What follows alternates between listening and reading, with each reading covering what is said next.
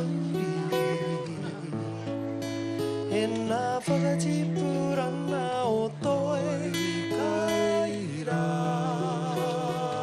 kau hinei ka pute ani te kurai Rauru, te awaria rani, hinerua rani. moko te Waitiri papa. moko te Waitiri papa.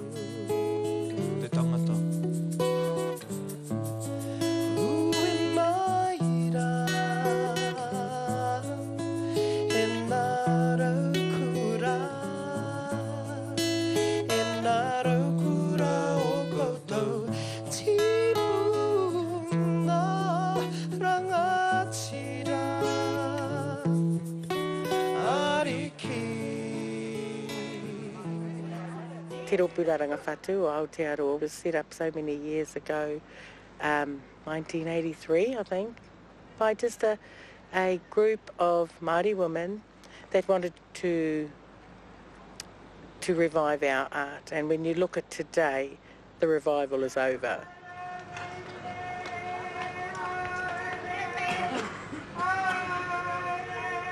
And our kuia, I could just imagine today would be looking around today and just having a little tangi and thinking, gosh, it's just beautiful.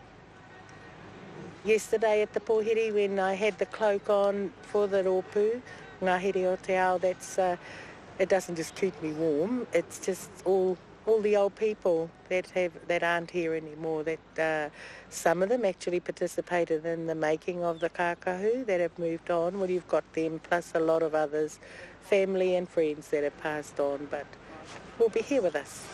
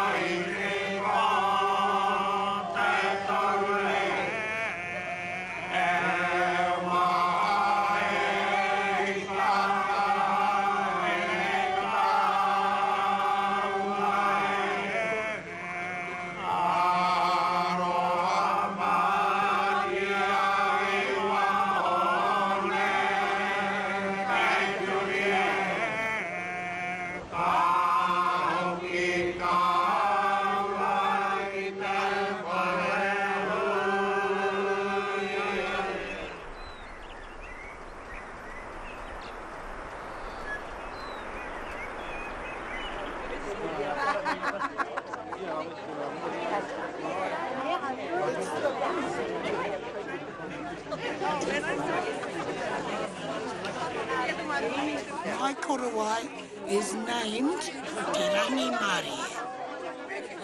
I wove it myself, my first attempt. I've always wanted to do it. But of course, as the old saying is, you have to walk your talk when you get older. Beautiful. Karangatia, wanana here. Kia rongo hia moa ke tonu atu. Wanana here, katangi here. Ki ngā whetu. When it I have whaiora, ti he Māori ora.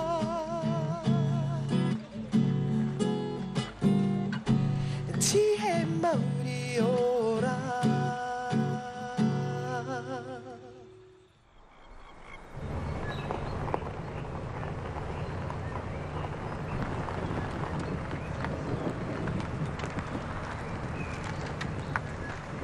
Nah, it costs money.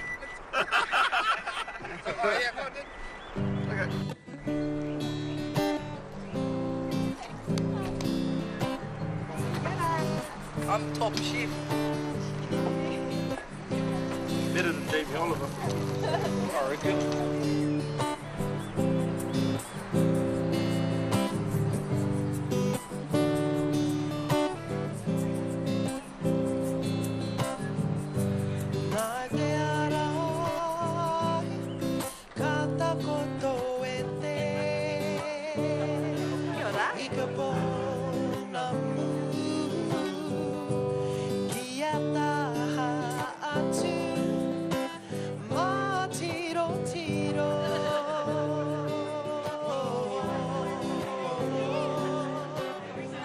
We're fortunate that Maraenui is a big marae and it has the amenities and everything else and the space to accommodate such a big hui like the marquee, you know, all under one roof. I'd like to reiterate the team who stretch from as far as Te Teko to Pōtaka, which is the northern tip of this peninsula, East Cape. We've had a strong team. And the one thing that pulled us together was we made 300 of those kete for the Kete 800 Indigenous Peoples Conference down in the South Island. We wove 300 kits together. And it took us 5 weeks, 5.5 weeks. But having done that as a contract, which was the base to starting our fundraising for this hui, and we opened this hui with no debts. We've worked really hard to make sure that this was possible, and we're doing it well. We're looking after our guests as best as we can.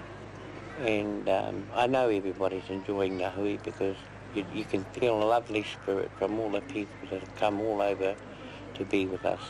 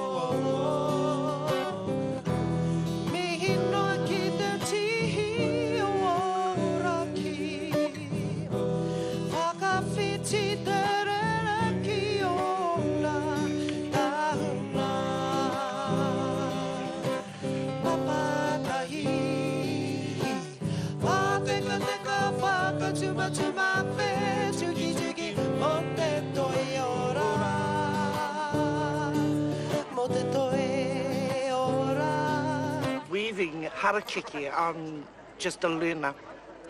But the korowai, well, I guess I'm still a learner too. I've been just doing korowai for about maybe 10 years. Learned under Rangihine Mutu, She's our kaumātua from Te Maraenui Marae. Yes, and she shared a lot of tongas and gifts with us, yeah, for the art of making koroai. At least I can say I can make a kete to look like a kete.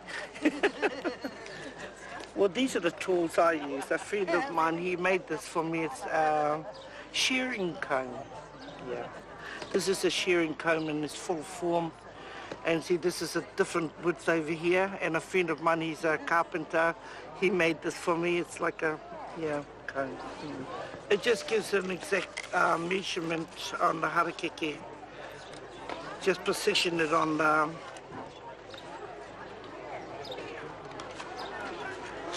and pull up, and you finish it by using your hand. Run your fingers down there. See, 4 leaves, they're all the same width. Yeah. I joined Te Wānanga o Aotearoa 1999 with Whaia Edna Pahiwa, Emily's sister's daughter, and did my diploma with her, and I give every thanks to her. She's my idol. Yeah. And she had to put up with a lot of crap with me at the beginning of the year when I started with her, and yeah. And then come out of there and went straight into Waiariki Institute and become a tutor. Yeah, I've been tutoring for 4 years. You never noticed how beautiful flax is. You know, you'd drive past it before you weaver and just think nothing of it. Now, gosh, you can near crash because it's like, oh, look at that beautiful flax. Or, oh, look at that beautiful flax. And, you know, you run up, have a look, and, oh, which one, if it's muka or the kite flax. Yeah. A lot of new designs are coming in of the kit. See, this is a flat bottom, but they poked it up like a letterbox on both ends, and now it made it a flat bottom, eh? Because it was only a 2-corner. It's a lock off here, then we weave up here, and that gives it a lid. And I added the bone, so it didn't break, because it breaks here. And this kit fits all, because I put made a bone, so it fits everybody. I'm probably the only one can say that my kit fits everybody.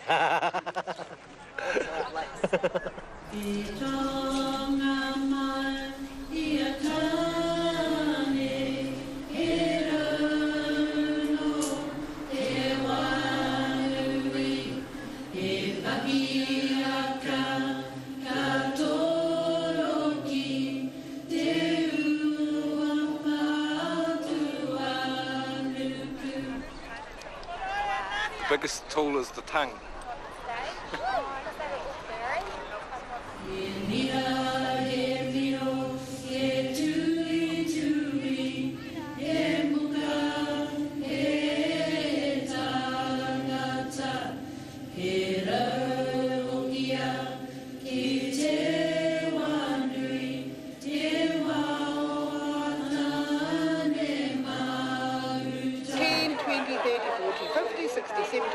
That's me.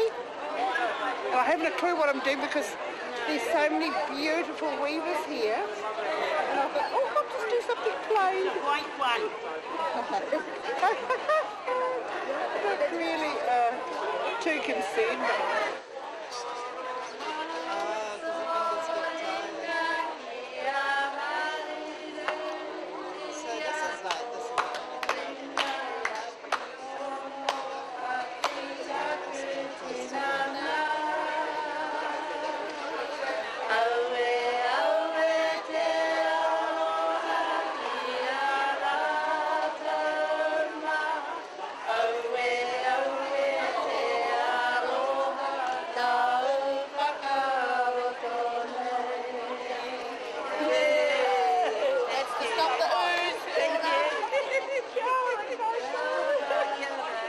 I'm making a paki, it's a shoulder cape.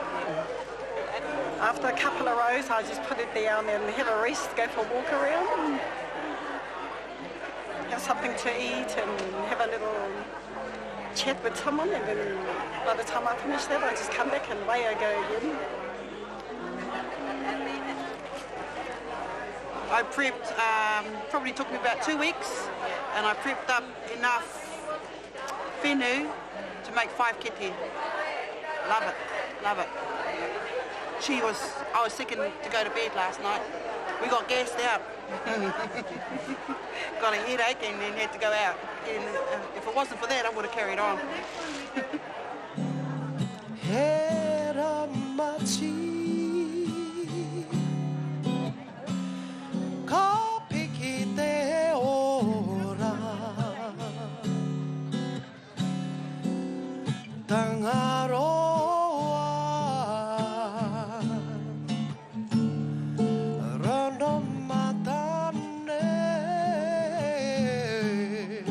My grandmother believed if you were old enough to contribute to making Māori weaving to sell to the tourists in Aotearoa, you had to learn. So she made us, at 10 years old, sit down and learn to make pupu, because that is what sold. Mum actually later finally tuned everything and did teach a lot of it to me, a lot more. So what started as a need to weave, to sell, became a love from what Mum had carried on, and now it's actually a passion. It's all about a sharing process for our weavers.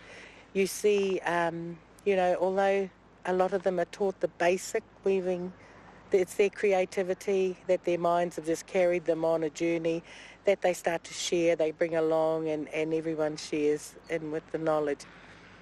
But still have that, the roots of the traditional mahi that the kuia started. I think that's important. So this is the beginning of a hat. It's all practice. I grew up with it, so it's probably since I was about 4 or 5.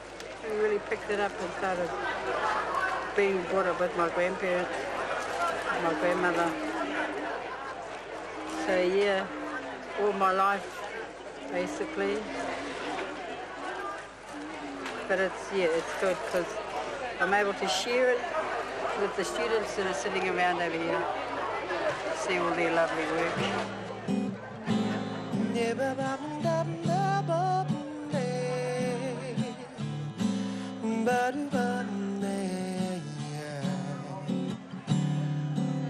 Where I'm from, we used to have a lot of wāngas, and they just asked me to come in. I told them I've never weaved before, but they said, oh, well, you can go. I just done all the hard preparation, like harvest for the woman, and I just said, I want to give it a go. So that was me. Now, I've been doing it for about 3 years now, and it's good. I really enjoy it. Yes, that's the beginning. It's the beginning. You put your first loop in, like that. What you're going to do is put your thumb up to that end there, and you're just going to turn that in.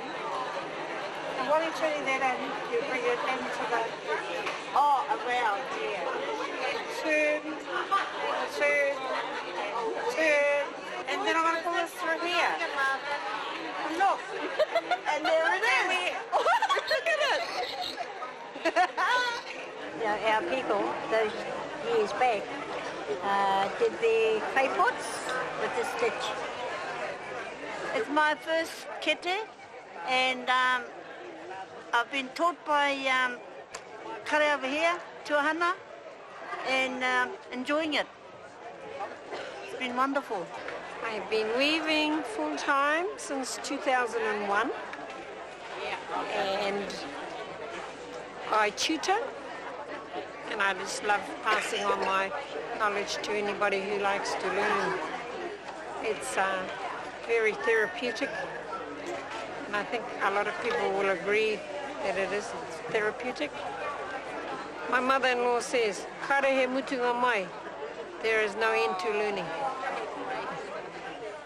This is my first attempt at one of these, you see, which I've called it Adrian's Lace Overweave. net looking.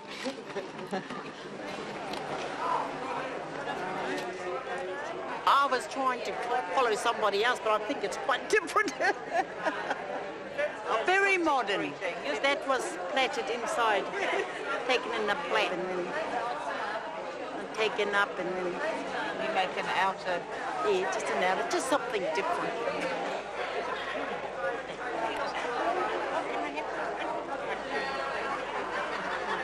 Over. Under. His shoes, yeah. Well, I can't put them on.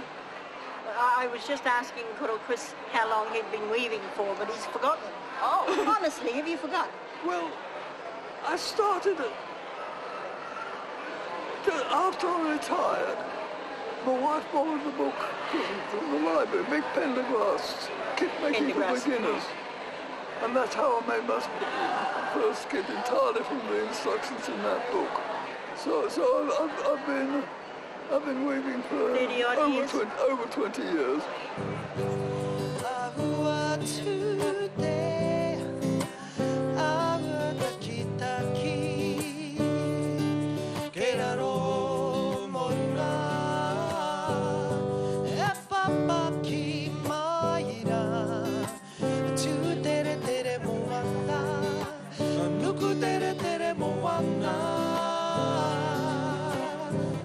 Yeah, that's my, yeah.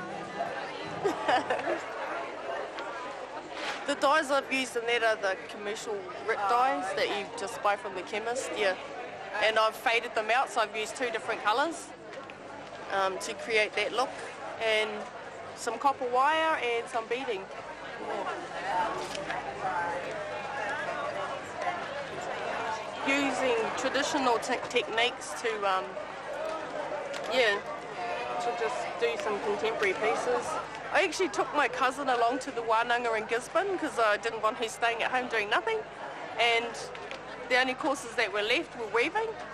And I was actually on a Te Reo Māori course at the time, so I thought when I'm finished I'll go over and check it out, and I did, and spent 3 years there, completed a diploma.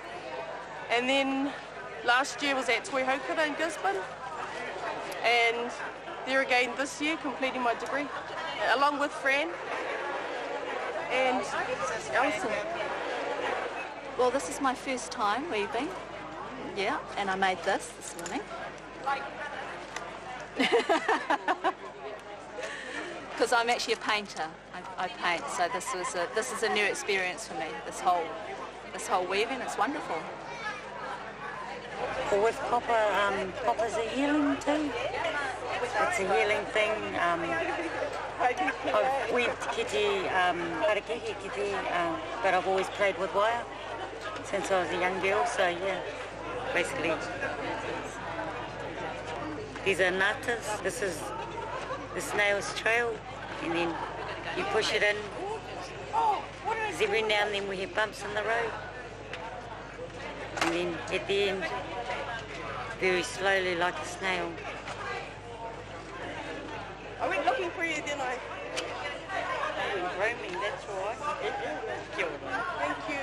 Kia ora. We end up with the nata, the completion, slow and steady. Because that's how everything works. If you do weaving slow and steady, you'll get it right. There's nothing about being in a rush of anything. And there's your nata. Kia ora. I've been weaving. I started weaving when I was a child, but there was just simple green things, roro. I've just started sort of in the last 5 years doing what I do now. I'm making it my living. Yeah, it's now my living. This is actually about my moko. This whāraki is about my moko kauai. Yeah. And the beginning of the whāraki is like the inside of my lip, where the pink and the green meet each other. And so I'm feeling these needles going in me, and it feels like my lips are being split apart. So, and this represents the bleeding that's happening. This represents the arms of my ancestors that are embracing me during this process, because my mind has to go to them to be able to handle the excruciating pain. So yeah, this is a story about how I felt while I was getting my moko. It'll be for my grandchildren. This is my drawing for my deer here, and up the top is 3 carved women's heads, and they're all upraised with their hair up above them. And then this is like their kākahu coming down, but they're all interlinked with the design pattern, and we put feathers in along the tops and also within the raranga here.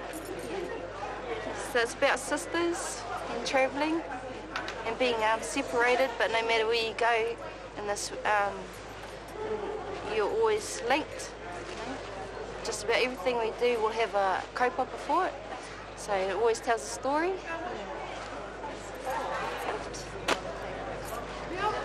It's candlewick, and it's traditional weaving done on contemporary materials. And the green feathers are actually goose feathers. A friend brought back from Hawaii, and they dyed the goose feathers green. So it's got a combination of turkey, hackle feathers, fowl feathers, and the paradise duck. And the idea is to try and get the colours of the swamp. And so the next one will be up the top will be the green and the pūkeko. It's a mukakete, and it's been dyed by the natural fibres. This is tanikaha, and that's the rorika. It's only one part of my pattern that's got the red. For some unknown reason, it's just that part and that part, and that's it. No, I put it off a pew-pew pattern and put it onto my graph paper, and yeah, I thought I'll do it here. That's just a little traditional tāneko kite. And I've got a little piece of paua shell and a piece of duck feather on it. And of course it just makes it quite sweet. People use them for brooches or something like that.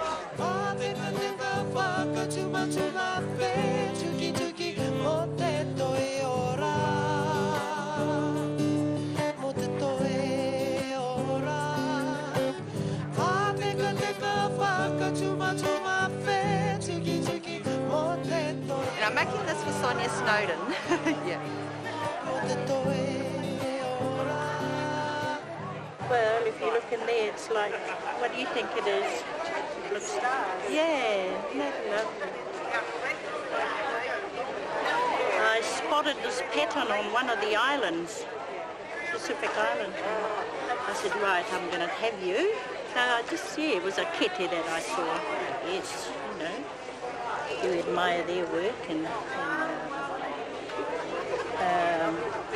you like the pattern, why not? Oh, this is for pew-pew. Like those ones I've got hanging up in that room over there, the old ones. So I'm just filling in time because I'm using it as a distractant because I don't want to do the other one. Ready? 4.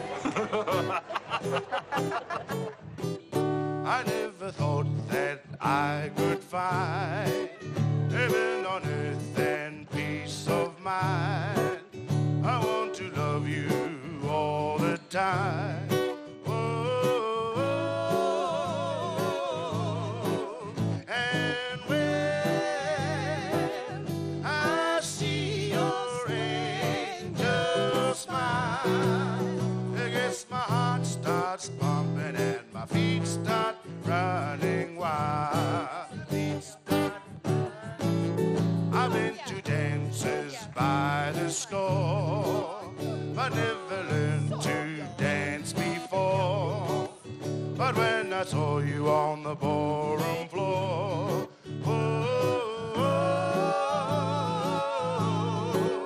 and when I see your angel smile, I guess my heart starts pumping and my feet start running wild. Bear with us. Our band is playing up. Part of our push for the hui and our kaupapa was to promote our young people. We weren't worried about the elitists that are perfectionists way up the top, but rather our young, because after all, they're going to make sure that in time, Raranga continues on. I see your angel smile. I dream of you here beside me as we both walk down the aisle. Supreme, Jesus of blues when I am low. You gave me the tender, loving glow. Your tender, you know that I'll always cherish so.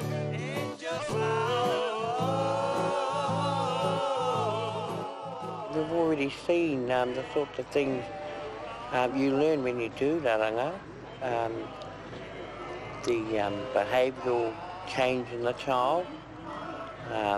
They learn spiritual things about the things they can and cannot do while they're weaving. There's all sorts of aspects that you can hand on to those children. You can impart to them that your elders have given you.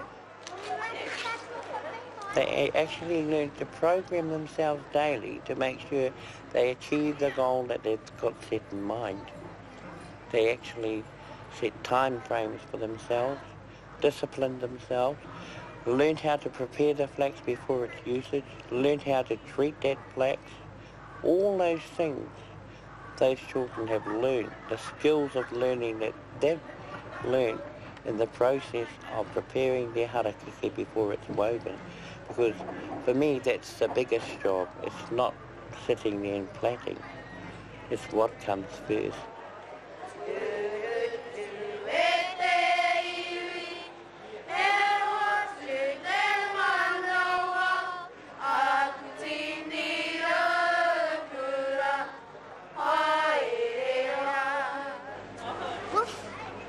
How did you make this? What you do, use the scissors. Coming from a family of 12, and this was abundant resource. When we went to the marae, you didn't eat unless you made your kono. So essentially, from the moment you could go you were given some. So, yeah.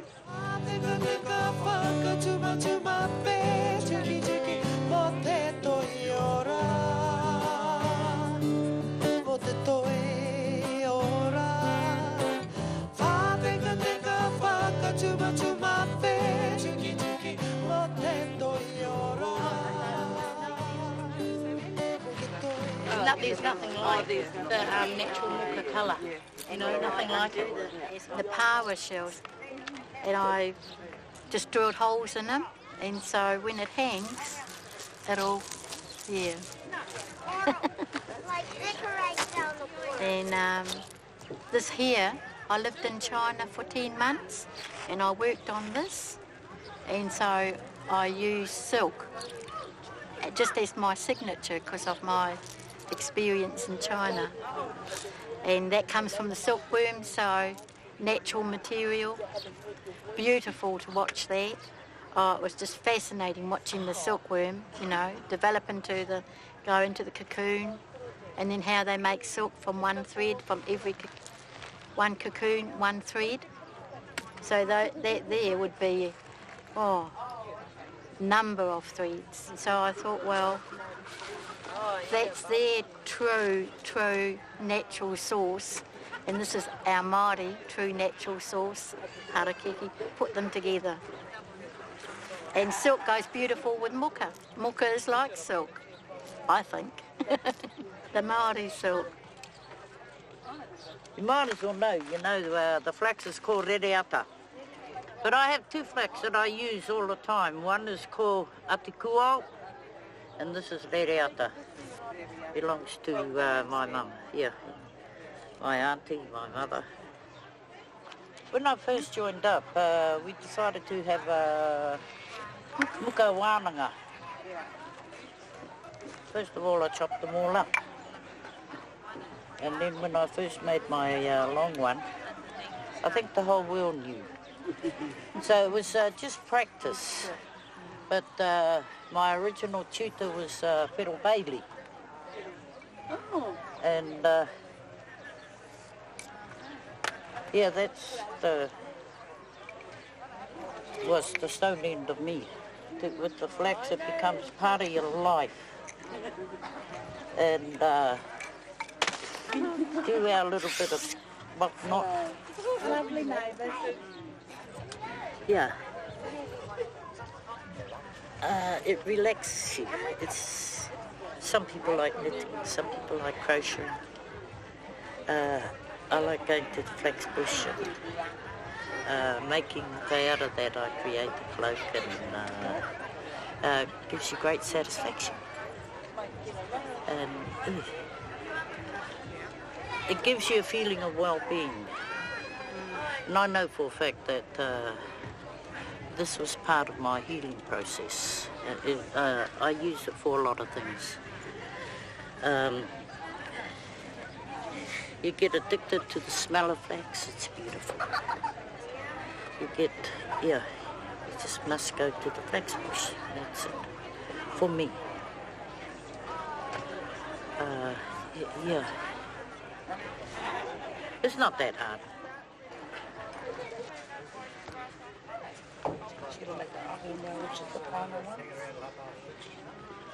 I'm not a weaver myself. I didn't get the gift, but my children had it. And my women's over here put the haraki in their hands.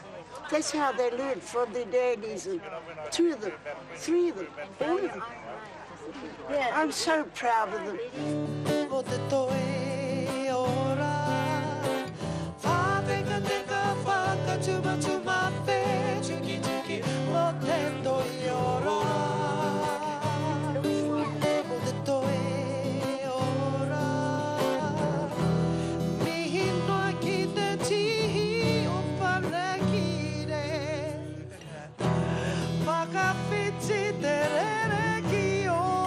Of course, I'm talking about these teas. We've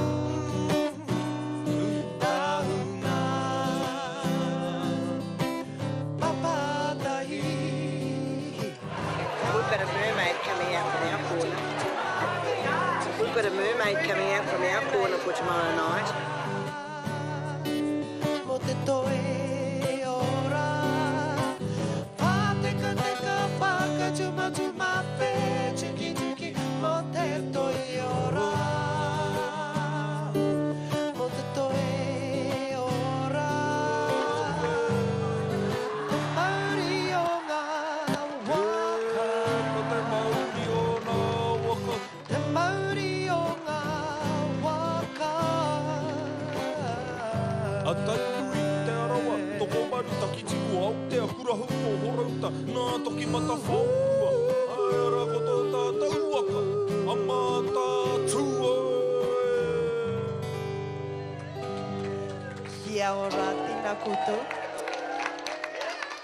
It's been picked up and just moving forward in leaps and bounds from, what is it, about 24 years ago to a bunch of, say, 10 queer.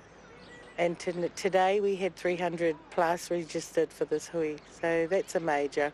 And it's had that strong presence to carry on.